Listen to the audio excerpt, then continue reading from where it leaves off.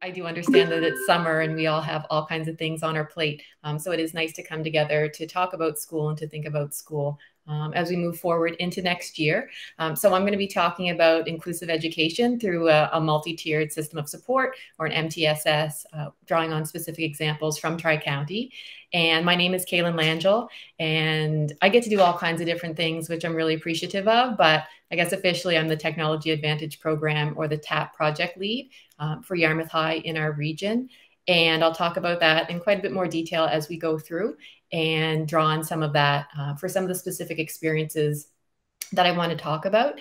I know we're a small group this morning, and that's okay. And hopefully some people join in, but I don't need this to be me talking the whole time. If someone wants to chime in, unmute their mic, pop something in the chat, I'm more than happy to have a discussion. And of course, Brian and Cindy, that goes for each of you as well. I'd much rather do that than me talking through the whole time without hearing any other voices. And as Brian said, this will be recorded, so hopefully other people can benefit from it when they have time to watch the recording. Thank you, Brian. So we'll start off with a land acknowledgement. So we begin by acknowledging that we are in Mi'kma'ki, the ancestral and unceded territory of the Mi'kmaq people. And this territory is covered by the treaties of peace and friendship, which Mi'kmaq, Maliseet, and the Passamaquoddy peoples first signed with the British Crown in 1726. And we also acknowledge that people of African descent have been in Nova Scotia for over 400 years, and we honor and offer gratitude to those ancestors of African descent who came before us to this land. So my agenda for today, and it's funny, I did this slide very last because I feel like I have to go through and organize all my thoughts and then think about, okay, what are we actually doing?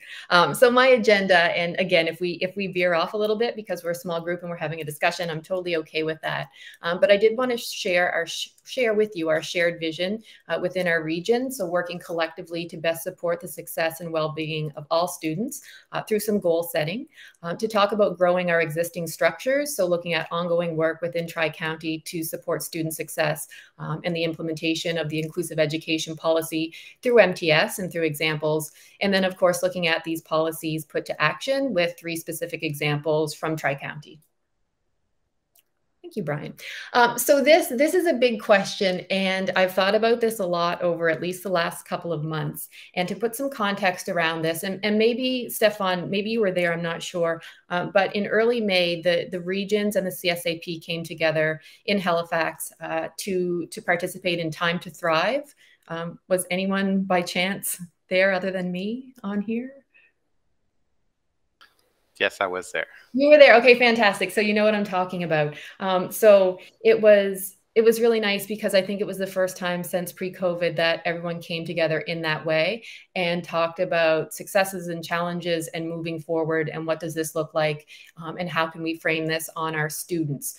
So like I'm sure you saw with your region, we had lots of time going through sessions and coming together as a big group, but also spending time with our region to really think about moving forward. And I think our region's big takeaway from that, and everything can almost be tied or framed back to it, was how can we use our collective efficacy to best support the well-being and achievement of all students. And again, that happened in early-ish May. Our region chose to come together towards the end of May or beginning of June to regroup and to sit down and think about, well, you know, we've had a few weeks. We've spent these 2 days together. What does this look like moving forward? So I want to talk a little bit about what that's going to hopefully look like within our region and then share some examples. So Brian, if you could advance that, please, and thank you. So framing all of this or thinking about this through MTSS and thinking about growing existing structures into this idea of collective efficacy. There are all kinds of examples. And when I sat down to really put this together, I had to think about, I want to mention everything and mention everyone, of course, but what are the big takeaways and what can we really speak to? Either things that we're doing a really great job with, or things that we've identified as challenges and the structures and the people in place to hopefully grow them in the right direction thinking about the new year. So when we came together with our region towards the end of the month to really regroup and think about this, we thought about our system improvement plan within schools. So largely with a focus on mathematics and literacy and climate and well-being. We've talked about and thought a lot about data collection, which I have a bit of a math background, so that's always an exciting one for me and not always exciting for everyone else or other people involved. But thinking about data in a way that, are we collecting it in a way that's fair and just? And then what are we doing with it? Are we just collecting it for the sake of collecting it? Or is there some meaning behind it? And how can we take the meaning behind it to move it forward? That could be a whole other presentation and discussion, I'm sure. We also talked about looking at instructional expectations and best practices, what's working right now really well and what's not, and maybe tossing the things that aren't working so well and focusing on the things that are working well, and a bit of a restructuring around collaborative learning time, or our CLT groups. So that's something that we're lucky to have in our region, where we get time, and it's going to change a little bit moving forward in September, but within your schools, you have some time once or twice a month, it depends.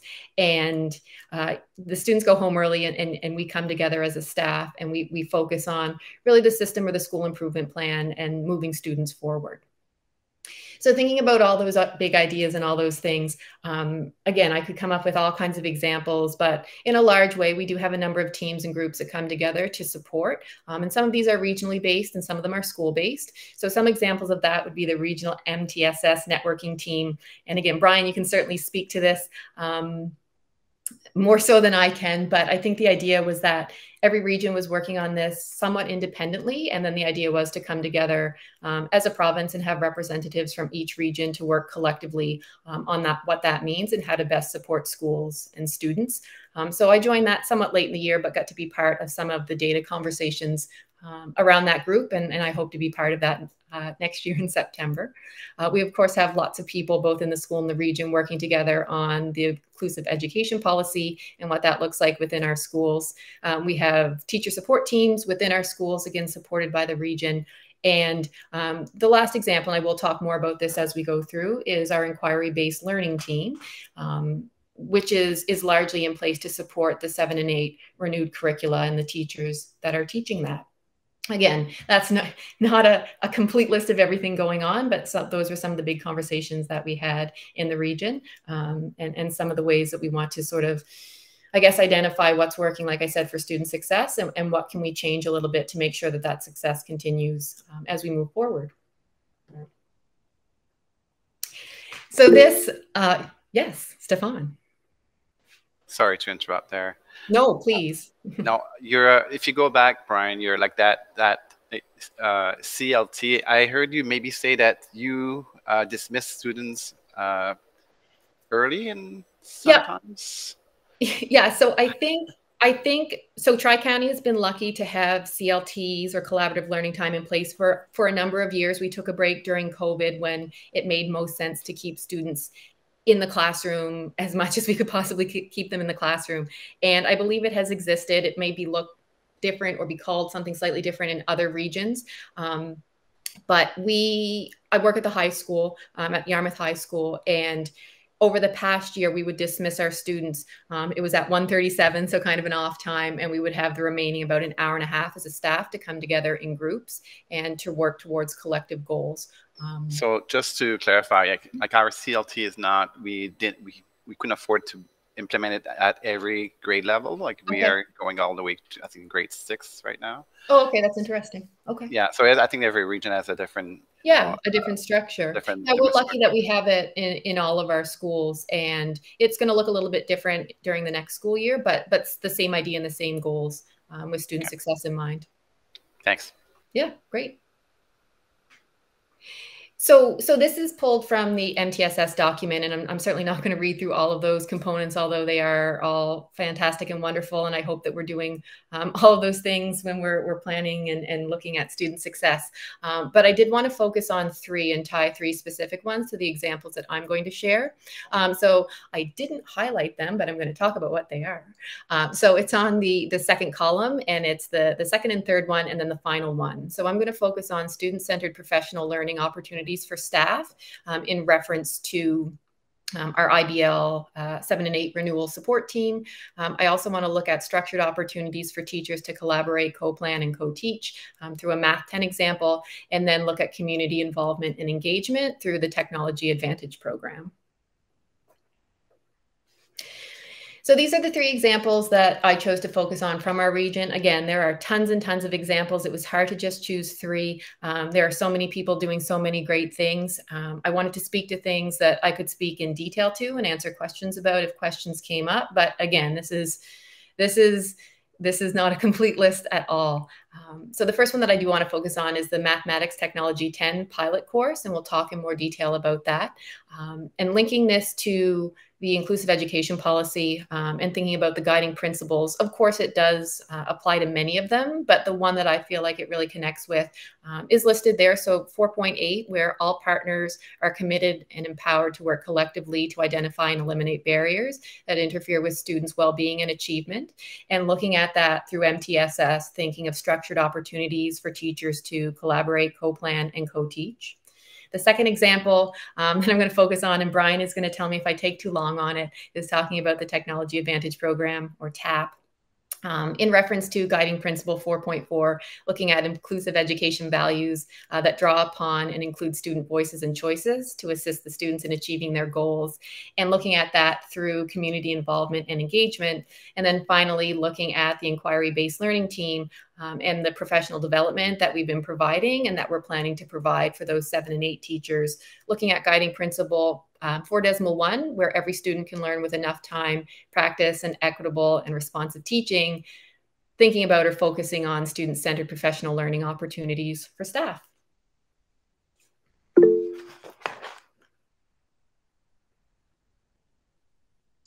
I'm just going to pop in there really quick there, Kaylin. One of the things that I really like about this, that we have conversations about that kind of does come up is that, the examples that you have here sort of like transcends the individual sort of school or classroom environment. And so it's really nice to see sort of like the bigger picture changes that are happening that help to support, folks in the classroom.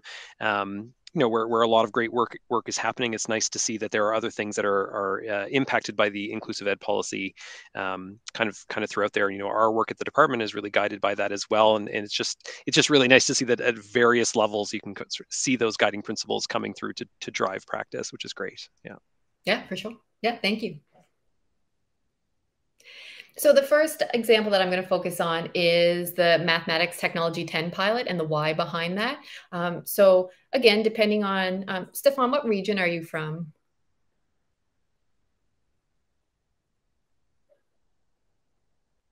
I should have introduced myself. I'm in TCRCE, and I'm the coordinator of programs here. Okay, fantastic. Okay.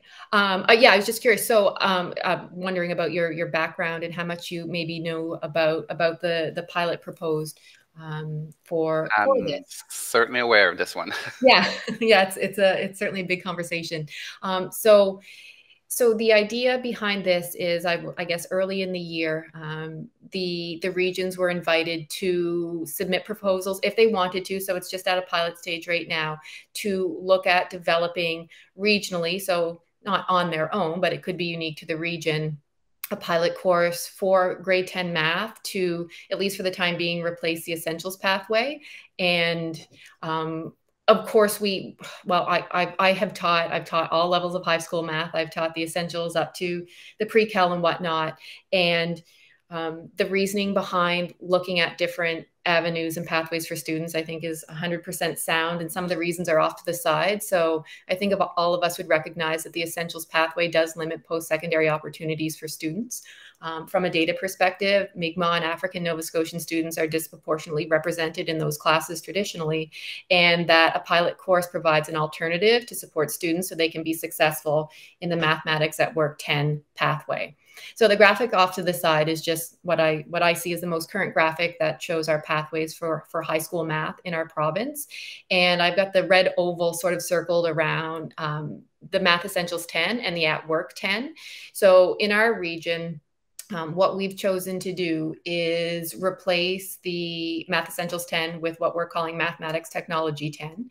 The idea is that students will take that course during first semester in September or starting in September, and that will hopefully, or it will set them up for success to then go into or move into Mathematics at Work 10 during second semester, and then they can hopefully follow that pathway as they go through grade 11 and grade 12. So if you're familiar with Mathematics 10, the students do the full year or the 220 hours and get 2 credits. This will be similar, but it is split into 2 separate courses. So our students will receive a technology credit for their Mathematics Technology 10 course, and then they'll get their Math 10 credit for completing the Math at Work 10 successfully. So again, it does. And it's been neat. So as far as I know, there are 2 other regions piloting this as well. So Annapolis Valley and Halifax. And it's been neat to spend a little bit of time coming together with the people involved there to look at the similarities and differences between what we proposed for our regions. So not to go too deep into this, but just a little bit of the background.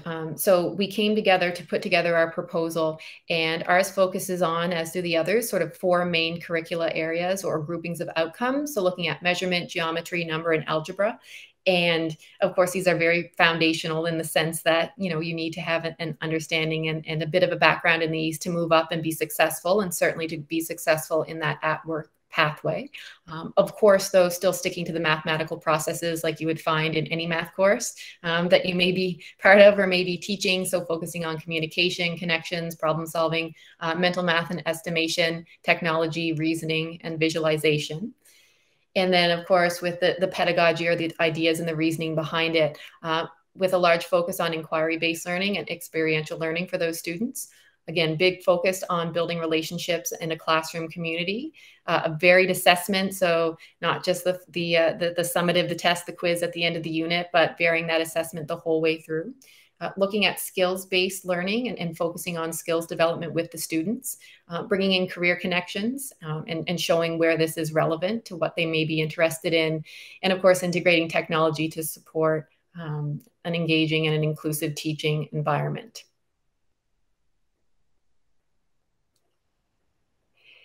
So again, thinking about planning for success for this, we had a really good team of people come together, and I think that's really important, the people that get to work on these things. It was myself, it was our mathematics consultant, Trudy Camo, for our region. It was the math teacher that's going to be involved, and our math interventionalist who's going to co-teach. No problem, Jessica, it's nice to see you. We're an intimate group here, so please join in. Raise your hand or type things in the chat as we go through, but welcome. So the group of the 4 of us came together earlier in this semester and sat down and thought about what do we need to put in place to start this off successful so these students have the best chance of being successful in that course and then moving them into the at work 10. So when the 4 of us came together and sat down, our big question was, what does equity in mathematics or in a math classroom look like? And we kind of landed on these 4 things. So we thought about sense of community, so creating a sense of belonging to that class, building connections, so making this interdisciplinary or cross-curricular, and also showing how math can be a part of everyday lives. Looking at voice and choice. So when the students see themselves and their interests reflected in what they're doing, of course, they're much more likely to take an interest in what they're doing. And then the last one's so important, the idea of academic safety. So students are seeing themselves as capable and successful. And we know that this group of students that's going to come together, they likely have not had huge successes with math and their math learning in the past. They might have math anxiety. They might think that they're not good at it. They're not capable. And taking this sort of sense of community and building them up as a group that, of course, they're going to struggle and they're going to have challenges, but how can we take those challenges and those struggles and sort of build and move beyond them? So to do all these things, establishing a supportive classroom is so important. So again, a lot of talk about the beginning of the year and how those first few weeks and those first few classes need to be about the students and the teachers getting to know one another and becoming familiar with the mathematics over time. So what does that look like from a student perspective versus a teacher perspective? Lots of grouping and lots of, again, team building together at the beginning. And not that we would ever trick students, but doing some tasks and things at the beginning that, of course, have math as a foundation, like problem solving, and logical reasoning and whatnot, but maybe they're not so overtly math that, you know, the students shut down initially. So that's pretty important at the beginning, allowing them to take risks and to see those successes, you know, having an entry point for every student in that class at the beginning to build up their confidence, really important. As I already mentioned, building relationships with classmates and teachers. That group is together for the entire year for their math class. So they will move with the same teachers second semester into Math at Work 10. So looking at what that looks like. And of course, developing skills and competencies to become those confident learners that we hope them to become, to be successful through that math pathway.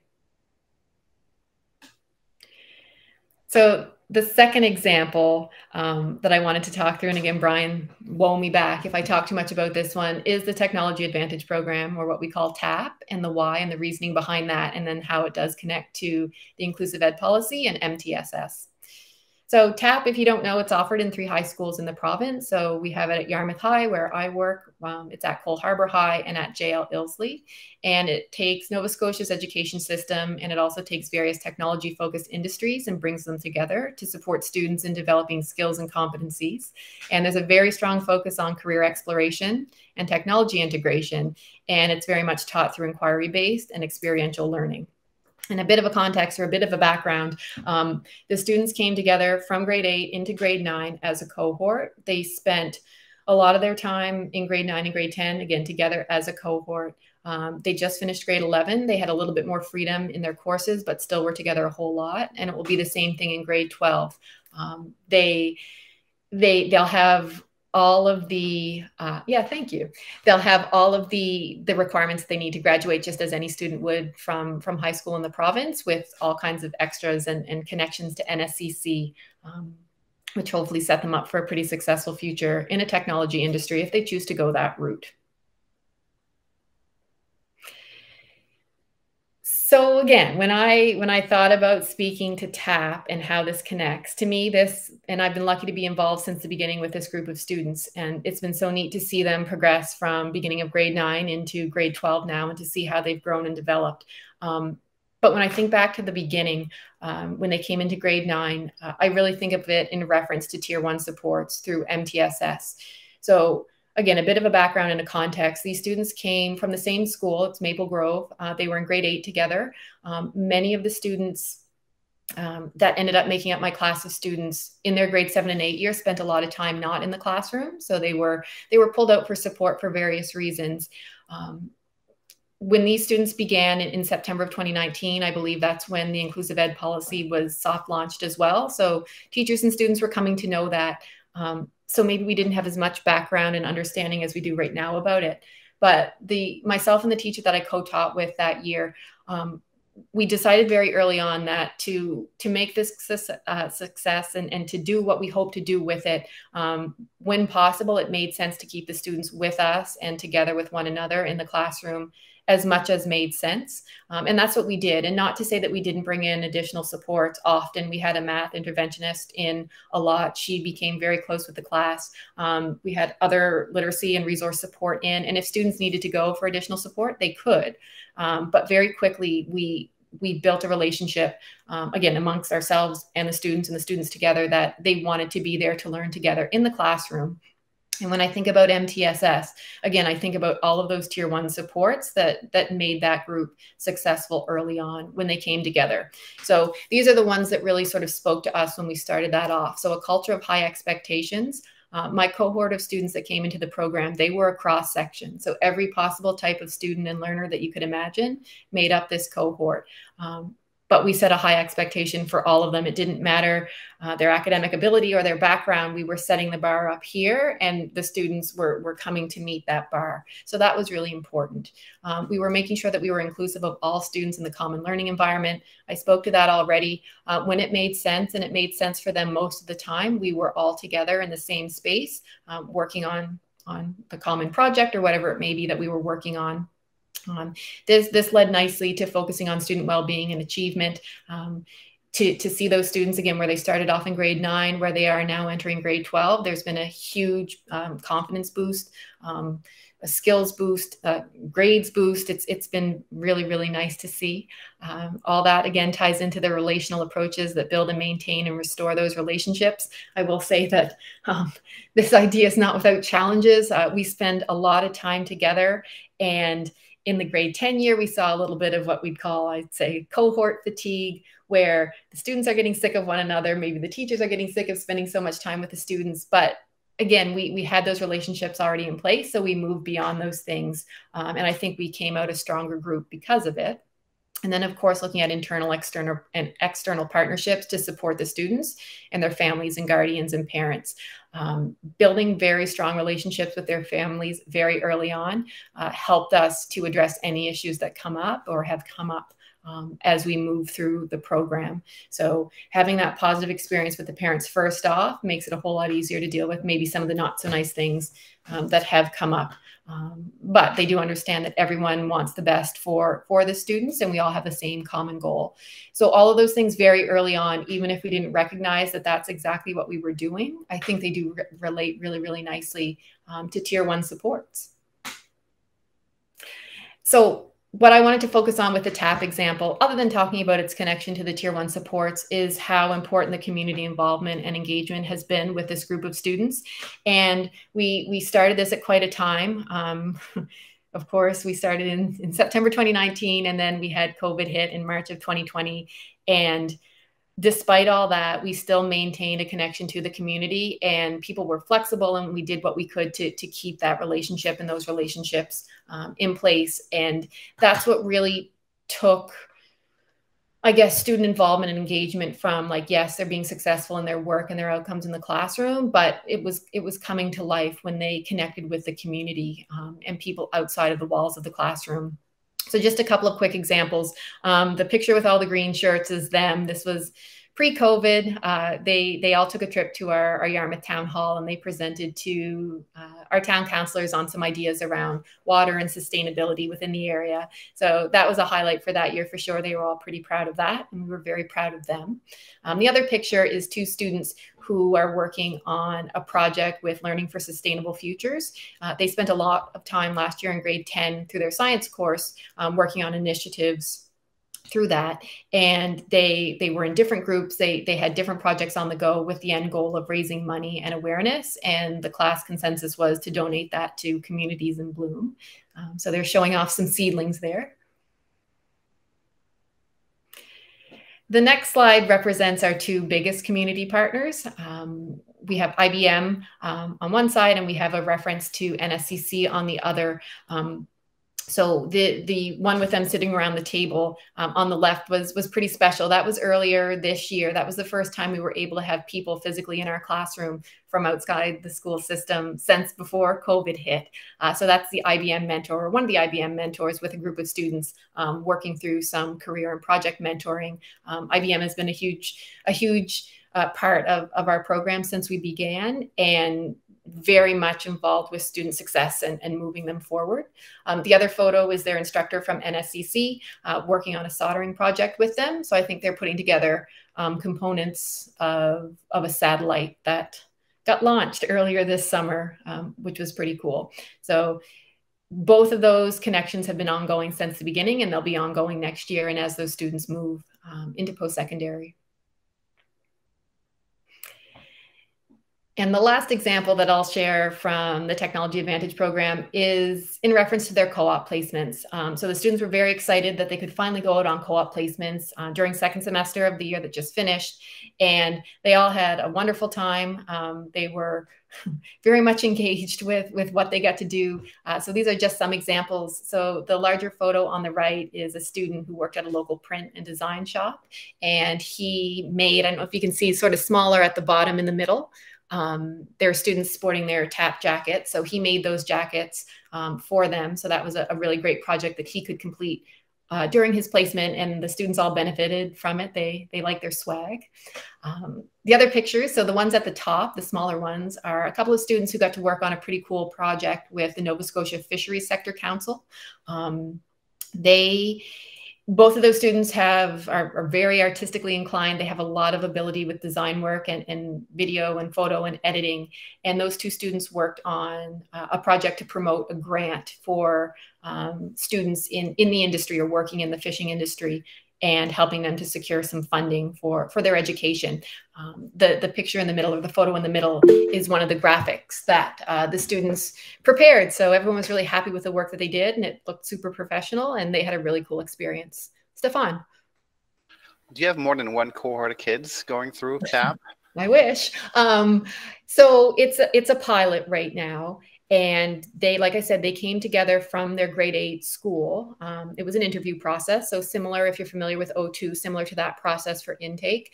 They came together as a cohort. Grade 9 is part of our high school in Yarmouth. So they came together in grade 9. And currently just that one cohort. So there would be another cohort going through Cole Harbour, and at JL Ilsley, there are 2 cohorts. So the hope is that this becomes something more after it moves beyond pilot, but we just have one group right now.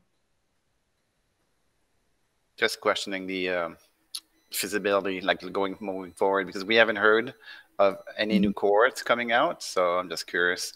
Yeah.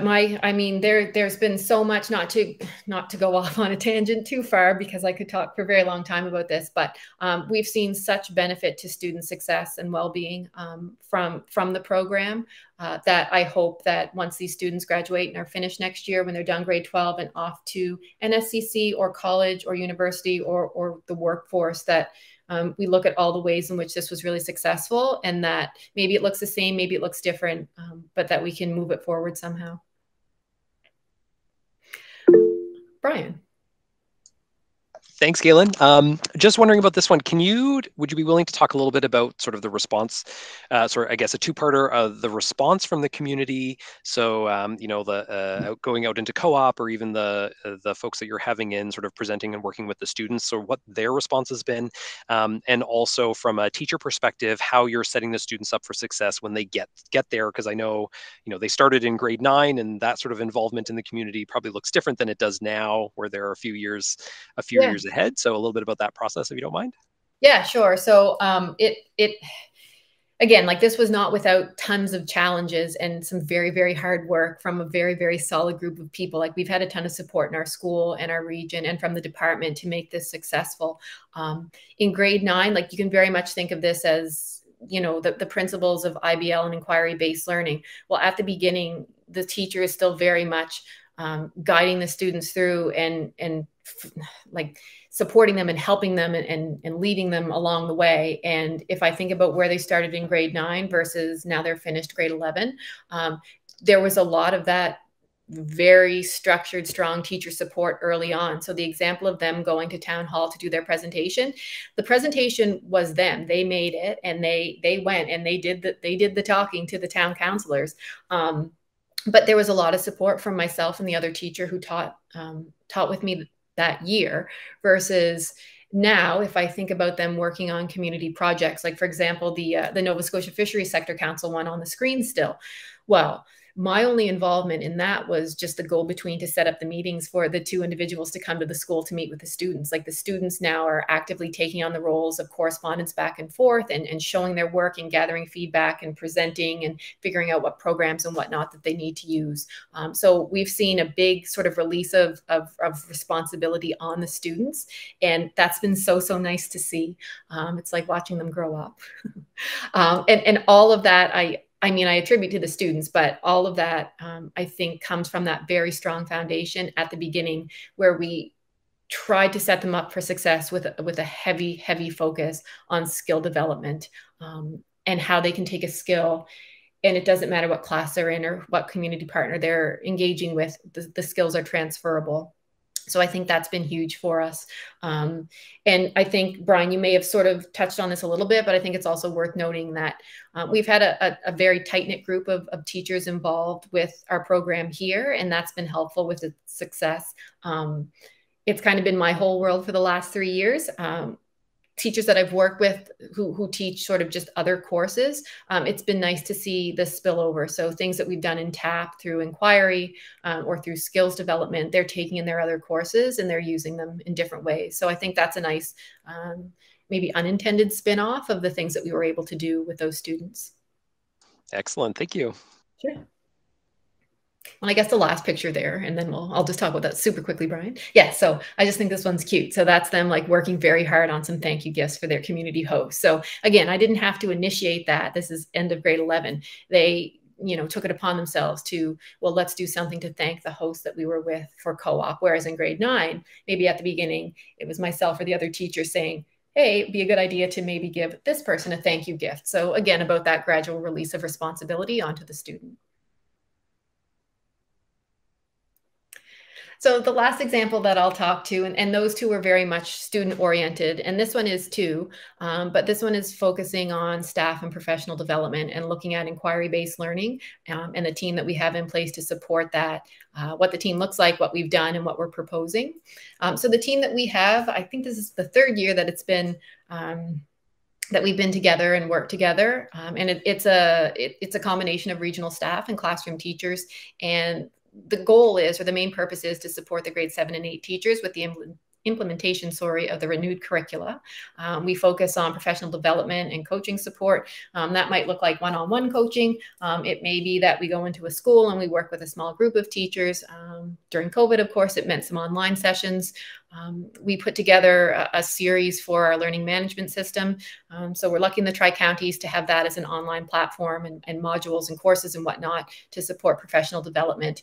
And of course, all of this, because we're focused on the renewed curricula, is focused on skills and competencies. So off to the side there, I know it's tiny to see in blue, but there's the skills hierarchy that would tie to the outcomes and the indicators that we would be looking at with these teachers in the renewed curricula.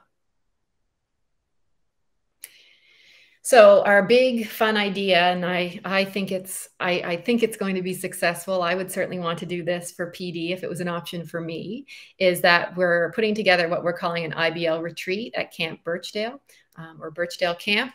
If you're not familiar with that, that's about an hour inland from Yarmouth. It has no internet access. It's a beautiful setting. It's very much connected to nature and appreciating nature. It used to be called Nova Nata. If people are more familiar with that, it would have been in the news a number of times throughout the last few years for a variety of reasons. But our idea is to lead the grade 7 and 8 teachers who decide they want to participate in this through an inquiry. So as if they're the students and we're the teachers facilitating this during the 2 days that they spend there.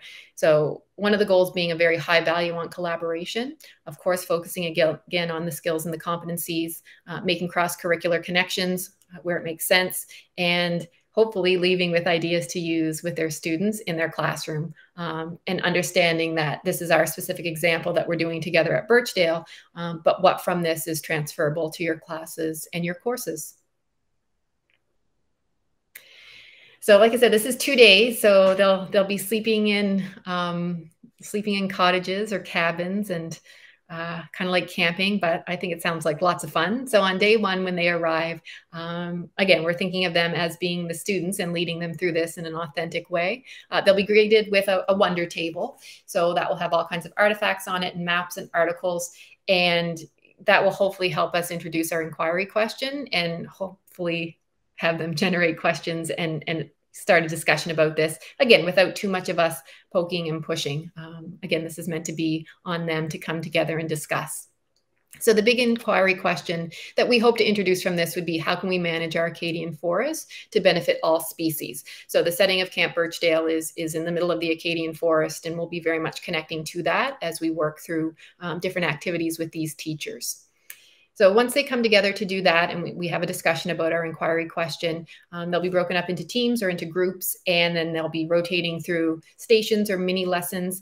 And we had a lot of discussion about it, but instead of focusing each of those stations or mini lessons on a particular outcome or course, we instead chose to focus it on a skill to drive home the fact that the skills are transferable. And, you know, you could take a project or an inquiry and you can focus on the questioning skill. And that might come up in your English class, but also your science class and maybe your healthy living class, and so on. So the 4 stations and the 4 skills that we identified were, one is going to be question. So the person putting this together is making connections to the history of the area, We're going to look at the apply skill, which will focus on land use and sustainability of the area, with a connection to Hurricane Dorian, which did some damage certainly to that area and many areas in the province. I think that was back when we started TAP in September 2019. And how they sort of dealt with that at Camp Birchdale. Analyze is going to be me. That's going to have a bit of a bio spin. So looking at quadrant species sampling using a quadrant and some data collection and some questioning around that. And looking at evaluate, focusing on the conflicts of land use. So again, not to spend too much time, but if you're not familiar with the area, it was the home of an order of silent monks for quite a long period of time, and they existed there sort of in peace in that beautiful setting in nature until Irving came along, and the work that Irving was doing was noisy and conflicted with sort of their views and what their intentions were, and looking at that conflict and how that got resolved and what came of that. So once they spend time doing that, the sort of coming together at the end of the day around the campfire, which will be quite nice, is debriefing this in a very sort of informal and casual way, but also focusing on skills. So looking at creating and reflecting, or create and reflect. So they do have one of the cabins at Birchdale is sort of set up. Of course, it's geared maybe towards children, but it will apply here. Set up with art supplies, so a place for you to go and really express what you're feeling or thinking creatively. So we're going to have the teachers sort of go to that space and create something personal based on the experiences that they had. And then, of course, working through reflect. So again, more about the experience that they have, and then how can we move this forward into practice in their classroom. And then on day 2, we're going to kind of solidify it or bring this all together and tie this back to best practices and what this looks like in practice in our classrooms. So super important, but sometimes I think we forget, is focusing on asking good questions. Like inquiry is all about asking questions. Students don't necessarily know how to ask great questions. Adults don't necessarily know how to ask great questions all the time. So some strategies and tips around building good questioning skills with your students. We're going to focus on assessment of IBL, which is always quite a hot topic. So looking at formative assessment and assessing skills and how we assess skills within those outcomes. Talking about co-creating rubrics with students so that they're part of that process, and understanding the achievement levels when we do the assessment of those students. And then, of course, really important would be collaboration. So it's been a long time since we've come together in person to do PD and to work with people from maybe other schools. So time for them to work together, to look at the renewed curriculum documents, to think about the courses that they teach, to make connections, and to plan for student success. So that's happening in September, and we're pretty excited about it. And we hope that it's successful, and we hope that the teachers take a lot back to their classrooms from that. So Brian had breakout groups prepared for us, but I don't know that we need to do that based on the number of participants. But I've done an awful lot of talking and thinking through those examples, again, specific to our region, but really, I hope, transferable anywhere. So 2 sort of big points that I would like myself, and I guess everyone on here, to think about would be, what do you think the impact has been or will be from these examples? And also, what can you take from these examples to use in your school or your region to support student success? And we can certainly just have a conversation about that. Or I'd love ideas too. Well, one of the things that comes up from the last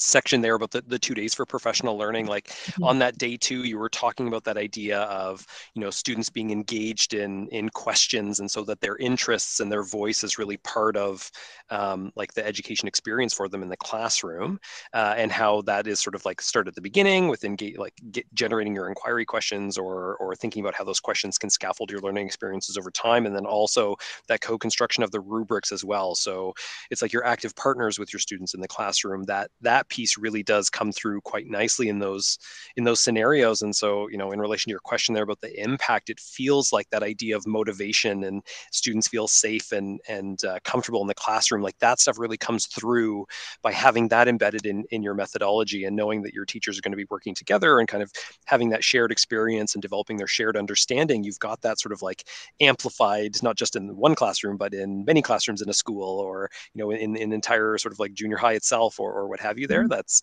yeah, it seems like that will have a very positive impact in terms of the motivation and the success that the students will have as they're engaging in the renewed curriculum there.